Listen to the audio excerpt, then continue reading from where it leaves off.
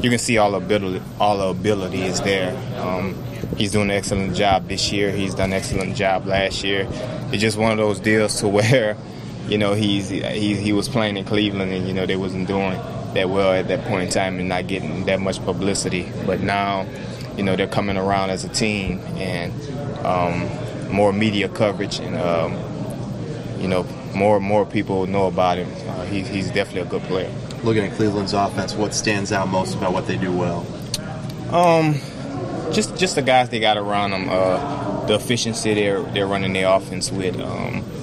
Norv Turner's doing an excellent job with those guys, helping the receivers out, helping the quarterbacks out, getting the ball out. I mean, they've been sacked quite a bit, but they're getting the big plays when they needed to keep them in the game and make plays. So definitely got to keep them from making a big play.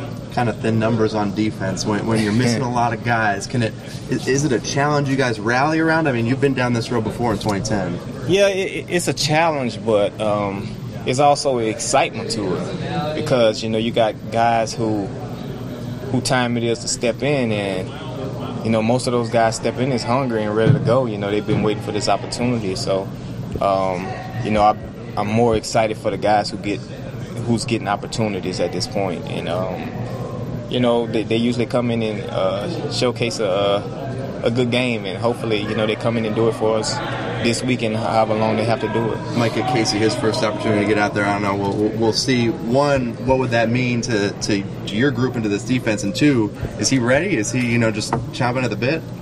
Say that again. I didn't hear you. Having Casey Hayward back out there, one, what would that do for you guys? And two, is he just bouncing off the walls, ready to get out there? Oh, it definitely helps us out a lot. I mean, obviously, the depth that we have at this position, it helps that out.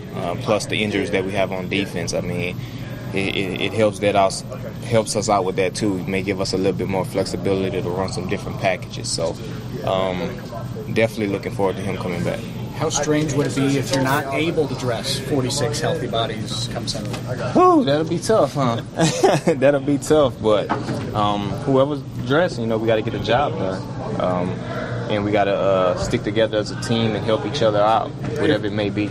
Going against a guy like Brandon Whedon, who's turned the ball over this year, you guys haven't exactly gotten the number of turnovers you're looking for.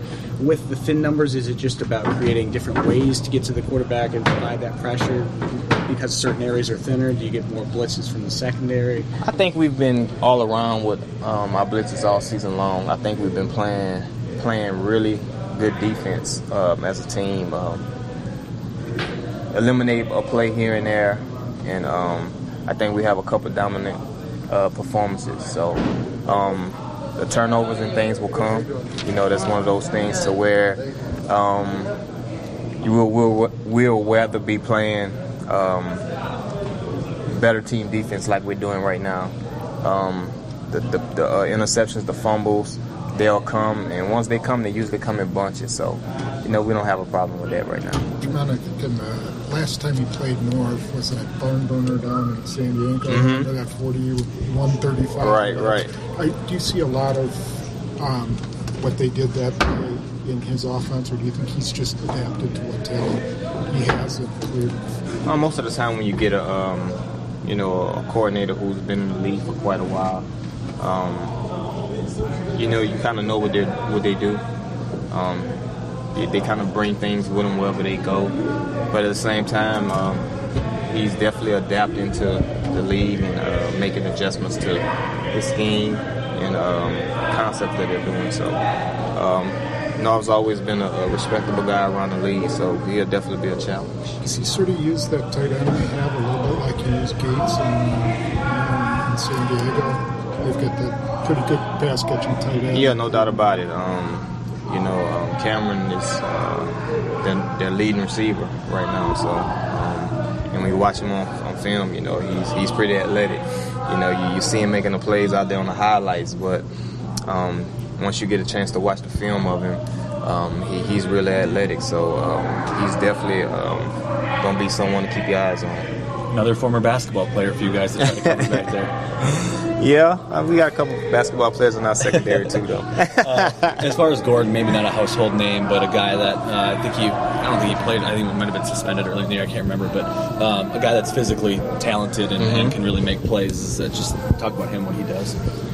It's funny because I kind of caught an eye of him last year. Every time I looked up on the highlights, he was catching touchdowns.